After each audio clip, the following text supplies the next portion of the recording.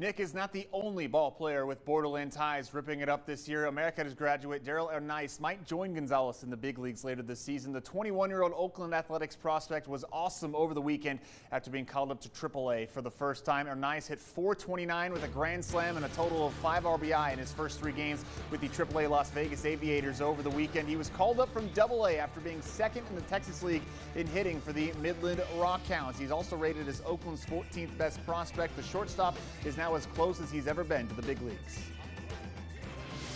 Off the field, like for example, when I'm in my apartment or talking to my mom on the phone, I'll be like the little kid that's just so excited, and I'll like kind of let it out.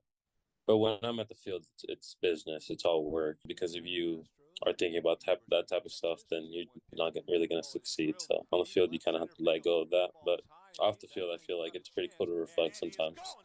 Hernaiz is hoping to close the season in the big leagues with the A's. If he continues the great form he's had all of 2023, don't be surprised if he makes it happen. A full story on Hernaiz will air later this week on KTSM.